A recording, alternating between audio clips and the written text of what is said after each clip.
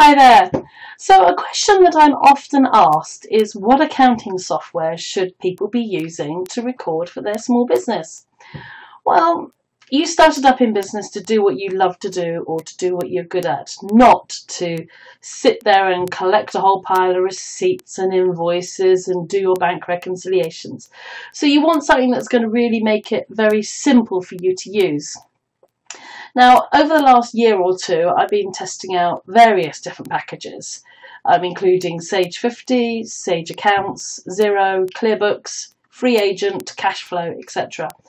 And Excel, of course. The three that come out on top, now it depends on how you want to run your business, but Excel works extremely well. You know, it's so simple to use.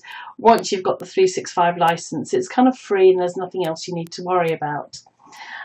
But, you know, it doesn't really help to control the business. Yes, you can list your invoices, list your receipts, etc. And that's kind of about it. Do some analysis. Now, the two that I've come down on now, really, if you don't want to be an accountant and use Sage 50, is to pick Xero or ClearBooks. They're both online versions. ClearBooks, I think, cost something like £10 a month. It's great when it's all set up and working and you understand what you're doing. Or Xero, which in its full version I think is something like £24 a month. Your best bet with that is to get somebody to set it up for you and help you to start to run it, then you can go on from there. Now, Xero do various different things. You can get an accountant to set you up with cash books, with a pure ledger, or for the whole system.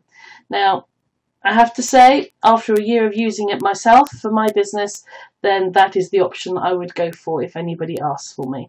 So the free bank feed you can get from it, so it will download all your data from your bank account, put it straight into Xero so you can just analyse the costs out. It's great if you have your own bank account for the business though.